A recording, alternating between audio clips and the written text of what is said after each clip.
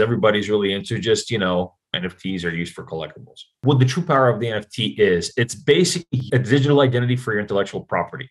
What does that mean? Well, you know that NFTs are not just for pictures. NFTs are for intellectual property rights. NFTs are for monetary distribution. NFTs are for storing personal information and unique identifiers.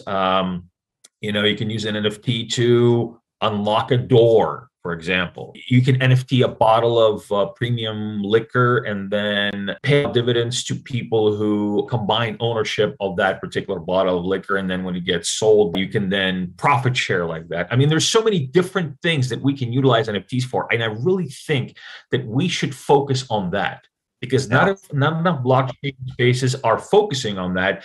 And that is what is going to drive the market. I guarantee you this is what is going to drive the market. I'm sorry to say this, but I'll be blunt with you, okay? After the NFT boom is over, 90 to 95% of what you see out there will be gone. And the next bull market for NFTs, just like this bull market for blockchain adoption, is all about utility, right?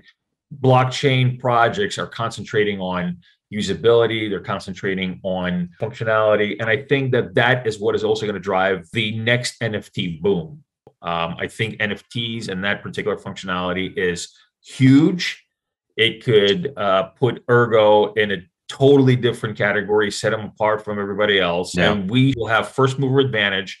If we concentrate on that now, it will take us above and beyond many, many other projects. I completely agree with you, Dan. Yeah.